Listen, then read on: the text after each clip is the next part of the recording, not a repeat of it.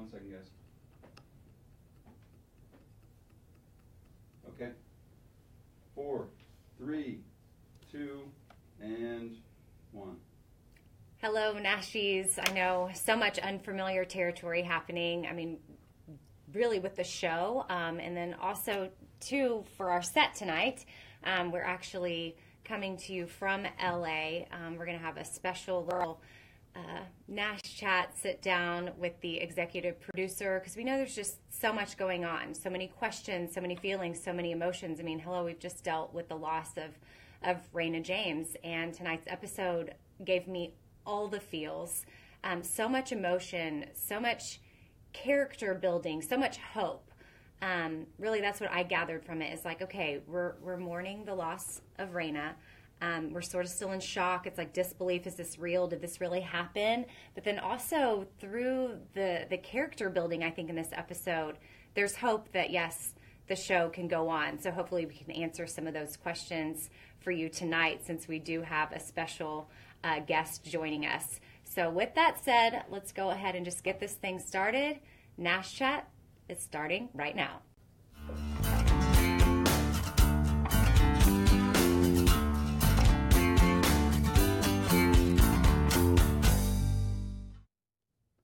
So, normally we've got a musical guest with guitar, and we've got a couch with Nashie sitting on the couch, but not tonight. Tonight we have executive producer of Nashville, Marshall Herskovitz. Thank you so much for being here. Hey there. Thank you for having me. I mean, I'm excited to kind of go through what we've been calling the 3Ds around here, because we're going to, Marshall's kind of chuckling, because, I mean, it's kind of serious. We want to, share with me what we're going to do. We're going to dissect. We're going to discuss. And we're going to debrief. So you guys, dissect, discuss, and debrief. You know, everything that you've been wanting to know, hopefully we cover. And Marshall's got a lot of cred in the industry. I mean, if you're familiar with 30-something or My So-Called Life, Once and Again, and now Nashville, I mean, a slew of other things for sure. But you kind of have a whole coming-of-age theme throughout your projects that you've been involved in. And I feel like tonight we saw some of that with Maddie and Daphne, for sure, like the coming of age of that, and what you were able to do with their characters, and kind of share with me. And this was kind of off camera, we were back in the makeup room, but you said some of the stuff with Maddie just happened so organically. Yeah, I mean, first of all, both of these girls are such amazing actresses. They're just, and this year they've blossomed in this way. And to watch them, like in last week's episode, when Rayna died, to see how they rose to that, and the level of emotion that they sustained. You know, it's one thing to cry. It's another thing to cry take after take in the same way. Oh, for sure. It took such amazing skill and talent. And so then, coming into this episode, both the girls, you saw them sort of rise to the occasion, especially Maddie. It's as if she grew up in 1 minute. It's as if, it's as if the child becomes parent to the parent in that moment. You know, like when she puts Deacon to bed, that sort of thing. There's a level of generosity of spirit that she showed in this, that it wasn't that it wasn't in the script, but Lennon kind of brought it to life in a way that I think surprised all of us. Oh, that's awesome. It's neat to have this kind of insight. We don't always have someone that's behind the scenes and knows exactly what's going on. And we've had a lot of people from the show on, but this is the guy like making it happen. And so you brought up the scene of Maddie, well, on stage. I don't know if we discussed this before we got here, but I kind of want to revisit the clip of when they're at the CMT Awards and they are doing the Rayna tribute. Sure. And then Juliette calls Maddie out, and then the whole family joins in for Sanctuary. So let's check that clip out. I will share the way you care. I will be sanctuary. I will share this way you carry me. Let me be the sanctuary.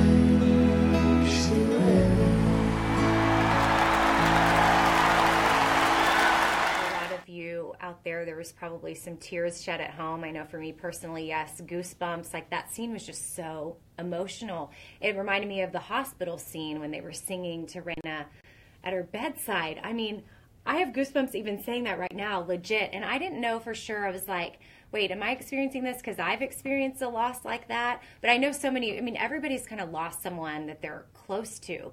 But how y'all were able to make it seem so real.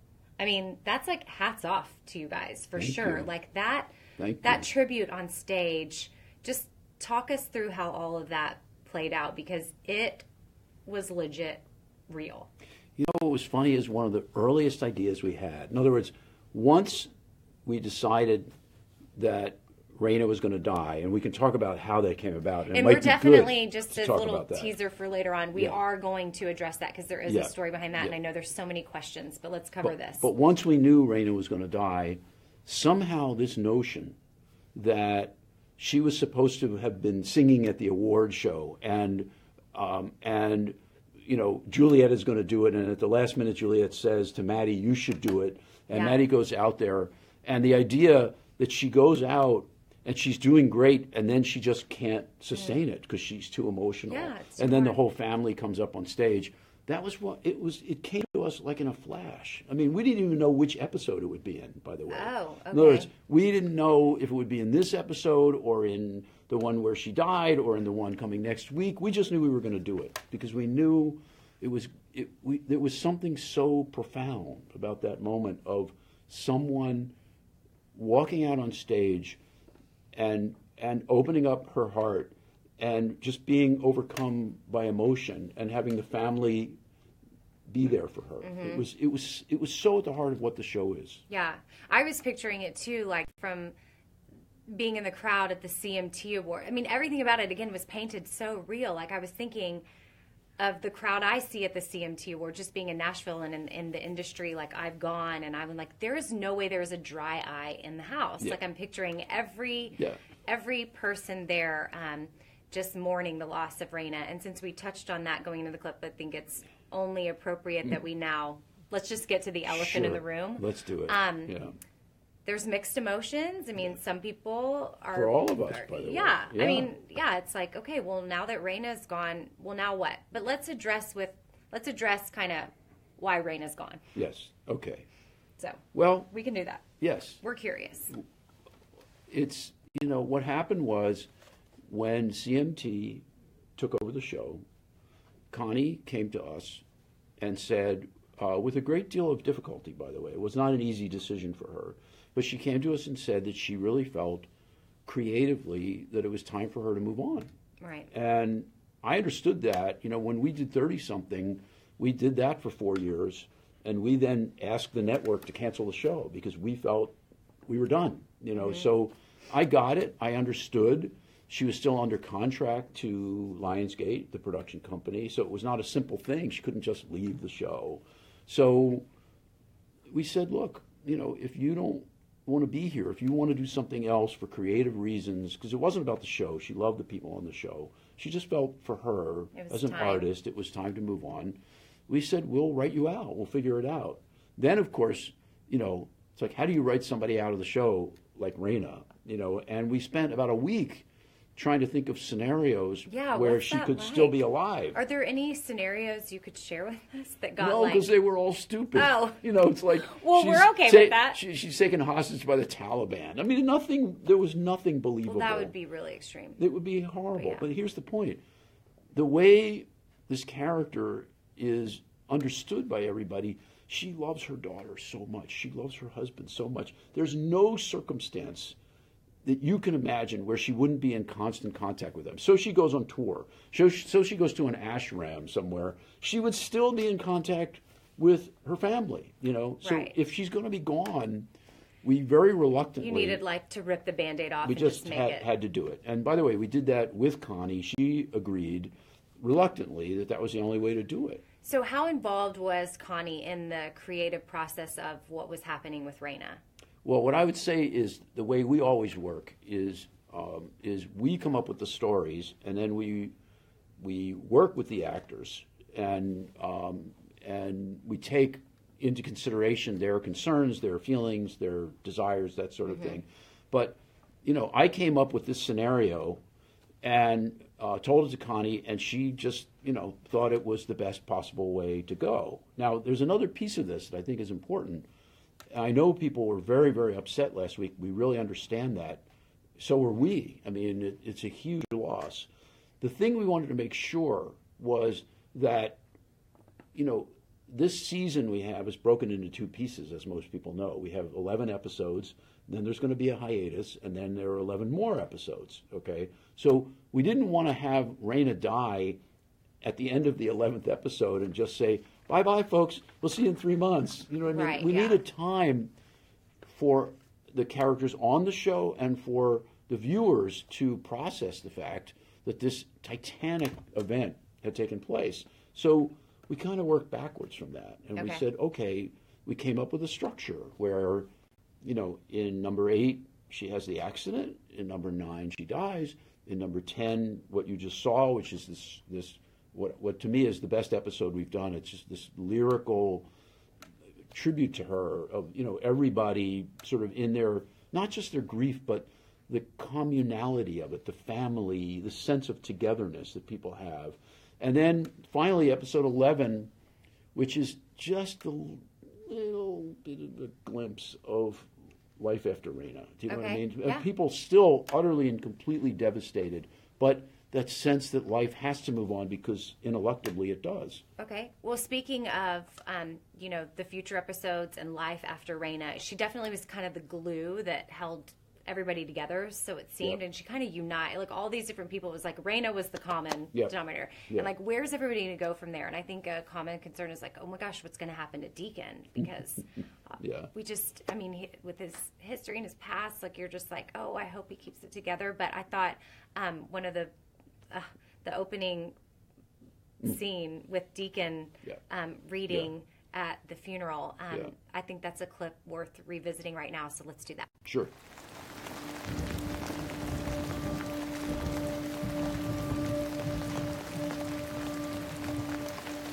She was my north, my south, my east and west, my working week and Sunday rest, my noon, my midnight, my talk, my song.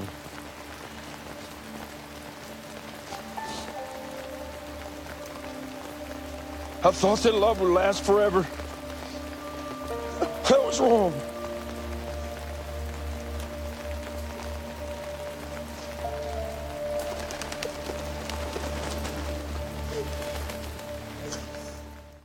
Okay, wow. That's definitely heartbreaking to watch. And I'm sure for you guys having to kind of tape that and do it over and over, we've been walking through the emotions of the different scenes. Like, talk us through that particular scene. And also, just to kind of lighten it up a little bit, I need to know if the rain is real. The rain. Did y'all pick a rainy day? No. Or was it? No, it wasn't real. What was the intention behind it being? Is there some sort of symbolism there? There's a term in literature called the pathetic fallacy, which is that somehow nature corresponds to our feelings. And, it just seemed fitting. Actually, originally it was supposed to be a snowstorm, but for various technical reasons, we made it a rainstorm instead. The more you know. But, it was, look, these 2 episodes were so incredibly emotional for the actors. And by the way, for the entire crew. In the hospital, in the one last week, everybody was crying the whole week. The crew too. Just, it was just, just so deeply felt what was happening. And the same in this. And I got to say, Chip Esten is the most remarkable actor. He's great. You look at that and you go, I can't even call that acting. That's something beyond acting.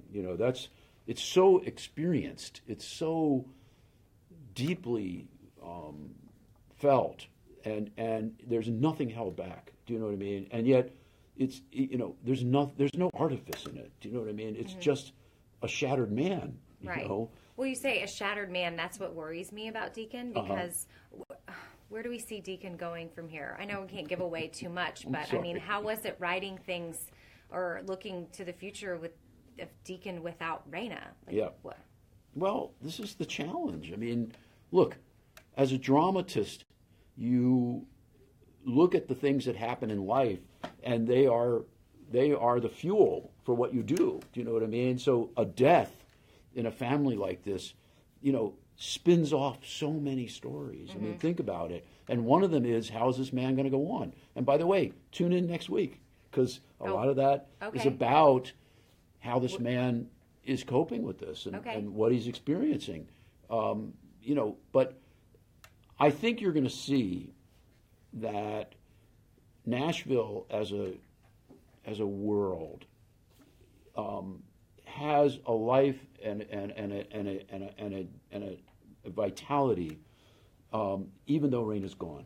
I mean, there's so many stories about the fact that she's gone. Look at these daughters. Look at, the story tonight about who's going to be their guardian, which is sort of almost out of Dickens in some way. Oh yeah. And it was so heart-wrenching to see this especially Maisie, who plays Daphne. Yes. Like feeling torn between these two men, and they're both going to hate her, and it's such a profound experience for these girls.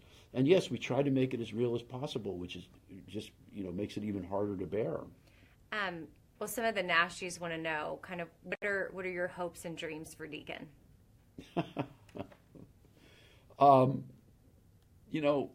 It's funny, we don't think in terms of hopes and dreams. We think in terms of dramatic opportunities. In other words, what are the stories we can tell about a person in a situation like that?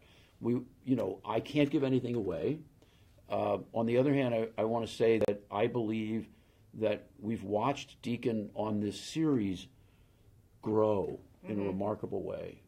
From a man who was, in the past in the grips of a terrible alcoholism to illness and cancer, and we've seen him grow into himself. Yeah.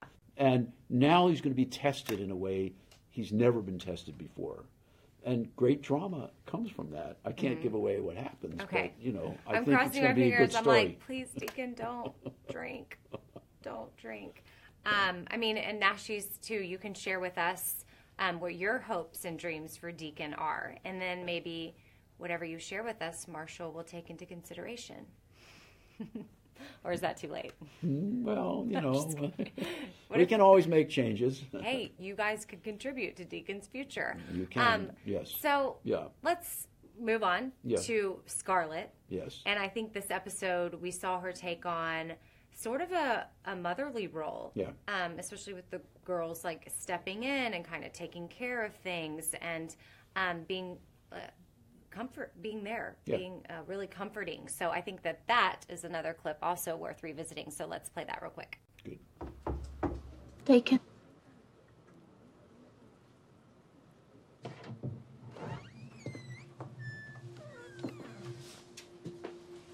I just came to see how you were doing.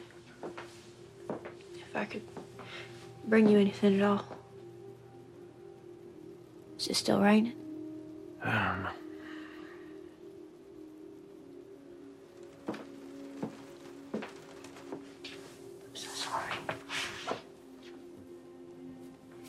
You want to come out for a minute?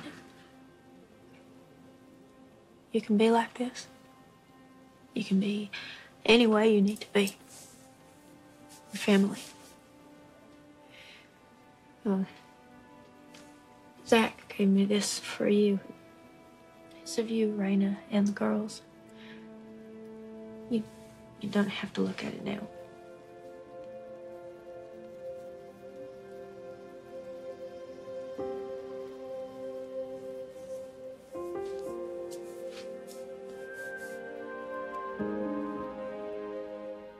So yet another scene of someone coming into their role, coming of age sort of thing. And I don't know, just talk to us about where you see Scarlett going with this whole mom figure situation. Her maternal instincts seem to be kicking in.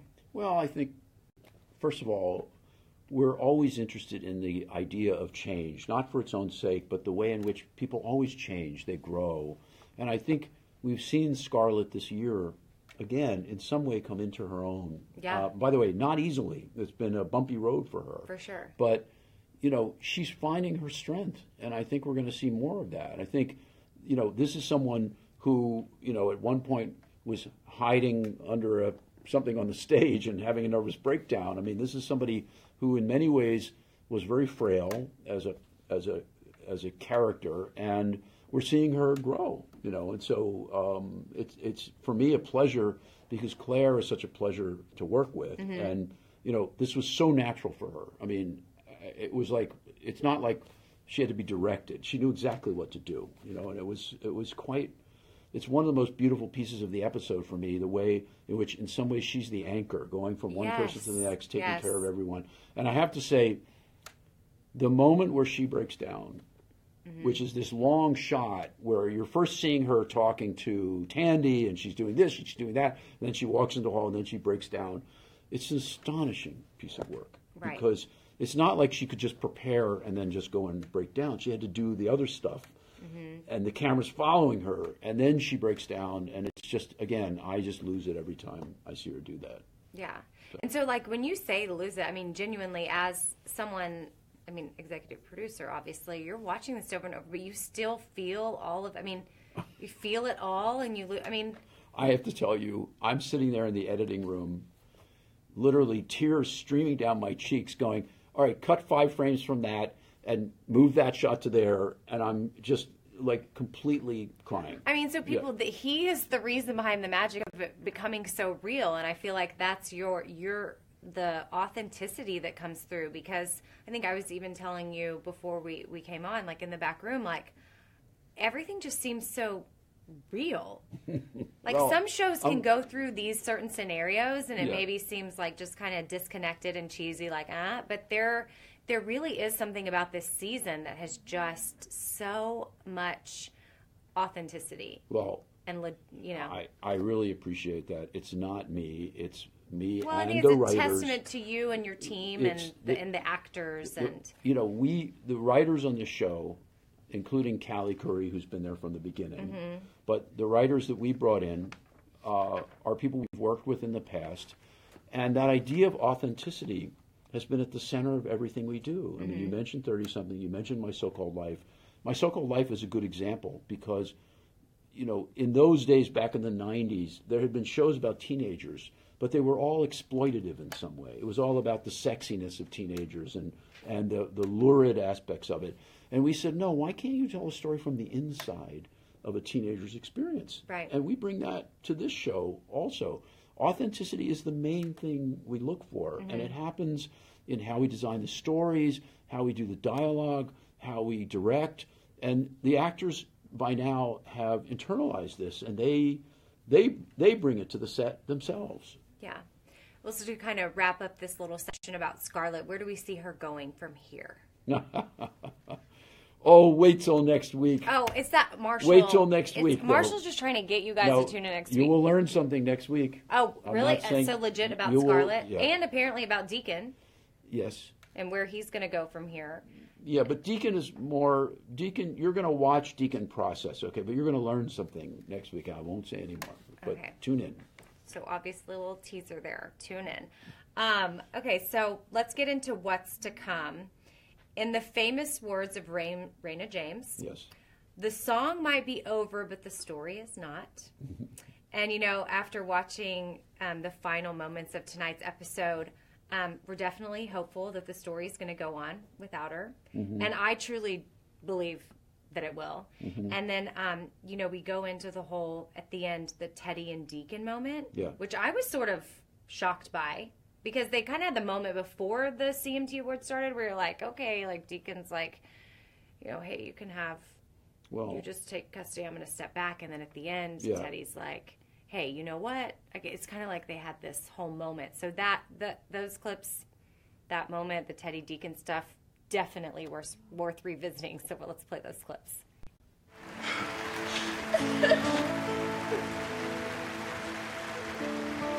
You're a good father. Look, I appreciate what you said earlier, but truth is I'm going to be gone for a while. And I'd be obliged if you watched over them. Be their guardian for now. And maybe when I get back, we can work something out together. Hey, they want you back out there again.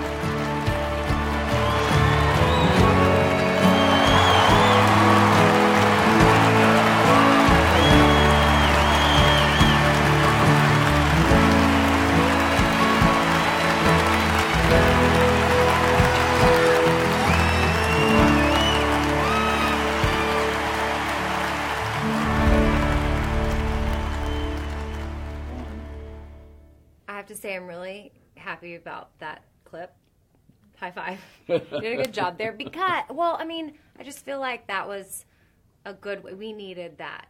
I think we needed that. Okay, they're going to come together. They're going to work together to make this right for the girls. I mean, because really, like, Maddie and Daphne, I mean, they're Rayna's legacy. I mean, she's, you know what I'm saying? Like, they're the ones that are kind of come up and be their mom. Like, it's their mom. I mean, the thing is, that moment when Deacon overhears Daphne saying that either way she loses, and she's afraid that each man is going to hate her, which is such a kid thing. God, Do you know what I mean? That's so painful to even think about. And it makes me love Deacon so much that he looks at that and he goes, I just can't bear to bring any more pain into this child's life. Right. So I'll just step back. And of course, that's the thing, that unselfishness that he shows at that moment is the thing that actually changes Teddy's mind, you know, because, and it's something I deeply believe in life, that you know, that in the end, putting yourself out there in that way, having a generosity of spirit is what changes the world. And, you know, people being defensive and being argumentative rarely gets you anywhere. No. So. And selfish. I mean, it's very selfless. Selfless, yes. Yeah. Very selfless act. So is there going to be more of a storyline between, you know, Teddy and Daphne now that he's back in the picture, I assume? Because he says he's back in prison. He was only there for 3 days. Right. Yeah. Well, yeah. But then 3 months he's going to be back? Yeah. Or like, what's the deal? Is it like 3 months or is it? Well, we're working that out. I can't really answer that question. Marshall, what in the world do we have you here for? You're not giving us anything. We invite you here. We give you water. Trying not to make light of things. We tried to give you wine. Yeah. He won't tell me anything, people. But sorry. I mean, all he says is, I've been next tortured, week. and I don't divulge. Okay, well, that's good. I mean, but obviously without giving away too much. Like, you feel the hope. I mean, I feel it as a big fan of the show, and I'm sure that you feel it, and y'all have worked tirelessly to make sure that the show will go on. I got to tell you, this is such an amazing cast, and it's such an amazing world. It will definitely go on. In other words, and by the way, a lot of the story is about the loss of Rayna. It's not like they forget about her, for heaven's sake. It's the processing of that. But this, you know, we use a phrase, we call it critical mass. And what it means is that when you have a character that is big enough and deep enough that you can create stories about that person, we call that critical mass. And we've got, you know, Maddie, Daphne, Deacon, Scarlett, Gunnar. There's so many stories to tell, you know, and we're excited about what the future of the show is going to be. I mean, you know, look, we all feel this loss, but we wouldn't have done this if we didn't feel there was a great show that is going to continue. And as I say, you know, that hole that Rayna leaves is a part of the show, just like it would be in life. Yeah. I mean, you know, you continue to deal with the loss of someone like that for a very long time. Well, so since you've indicated that there's hope for the future and clearly the show is going to go on, like, I mean, I know a lot of the Nashies out there. We're hearing from you. We're listening. I'm right there with you guys. We just want to know, like, I know you can't give too much away, but is there any sort of little sneak peek into the future, the second half of this season? Anything? Well, right, let me see what I can talk What can I do? about. Are you tickled somewhere? Like, what can I get out of you? Sorry. I think we're going to see something happened from the fact that Maddie went out on stage and sang that song. Mm-hmm. I think you're going to see a really interesting story come out of that. Mm-hmm. I think you're going to see really interesting stories about the fact that Deacon is now left with responsibility for these girls and for Highway 65. Wow, yeah, Highway 65 is huge. And the character of Zach Wells, who I adore and think is a wonderful actor, Cameron Scoggins. And you're certainly going to see what happens with Daphne and how Daphne, at such a tender age deals with the loss of her mother. There's so many, there's a whole new storyline for Juliette. Love it. That yeah. I can't talk about. There's okay. a whole interesting road that Scarlett and Gunnar are going to go down. Okay. That's really fascinating. And there are going to be a couple new characters that are coming along. Are we going to deal with Clay being 24 and Maddie being 17? Yeah, sure. Marshall, come on. We'll deal with it. It's a little weird. Yeah. It's a little weird. Yeah. She's it was meant to be weird. Oh, okay. It was meant to be weird. Sure. In other words, that was the idea. In other words, she falls for someone who's inappropriate. That never happens to teenagers. It totally happens. I get it. You're being relatable. I love it. And the thing is, we love the character of Clay. I think something really interesting is going to happen. Okay, good, because I really do around adore the two him. of them. Okay. And I can't. Hopefully she turns 18. I can't give that away. But, there are some, I will say this, Okay. that Nashville, over the years, has had a lot of incidents happen. Do you know what I mean? People falling off roofs and things like that. Yeah. And we made a conscious choice when we took over the show this year to go deeper, to be more intimate, more authentic, as you say, to try to be more about emotion and less about incident. Okay. But still, this is Nashville, and things happen, and things will happen in these 11 episodes. We had a plane crash. We had, Rayna in an accident. There are going to be things that happen. It's not always going to be these deeply emotional scenes. It's this combination of intimate, powerful emotion and the stuff of life, and sometimes the dramatic things in life that happen to people, and that we're going to talk about and spin story out of. Right. Well, I think that you and everybody else have done a phenomenal job. And I think the Nashies that brought Nashville back, you guys out there, are part of bringing Nashville literally back to... Can I say something about this? Because Sure. I feel this so deeply. Sure, Because yeah. I see it on Twitter all the time. We feel so close to our viewers and so grateful that they work so hard to bring this show back. Yeah. And I know a lot of people felt really bad about Rayna dying and we saw it on Twitter. People felt betrayed. They felt like, well, why did we work so hard to bring the show back? And I don't know what I can do other than to say there is such a show here. There is such a heart. There's such deep emotion. There's such a well of story still to be told. And just hang on. Look at this episode. Look at next week. This is an amazing world, Nashville, and I'm so happy to be part of it. Okay, well, that's awesome. So you heard it from Marshall himself, executive producer. Just hang on. So I think we're going to get through this. The show will go on. I think it's appropriate to right now just obviously say a big thank you to Connie Britton for everything she contributed to Nashville over a 5-year span. And she did great things. But, the show has got to go on. And it sounds to me like I have full confidence after spending some time with Marshall that the show will go on. So Nashville, I feel like we're good to go. Rayna Jaymes, hard to lose her, but I feel like there's so much character building that's going to happen. And apparently next week we're going to find out some awesome stuff. So we hope that you join us for NashChat next week after Nashville. We will be here live just like we are on CMT's Facebook page. Check out all the hashtags if you want to be corresponding. Hashtag NashChat, hashtag Nashville CMT, and hashtag Nashies. Do you ever you hashtag Nashy probably all the time? I do. Yeah. Really? You do? Yeah, yeah. I love it. Yeah. Look at you, all social media savvy over Oh, here. yeah. This is a busy, important guy, but he's No, checking out.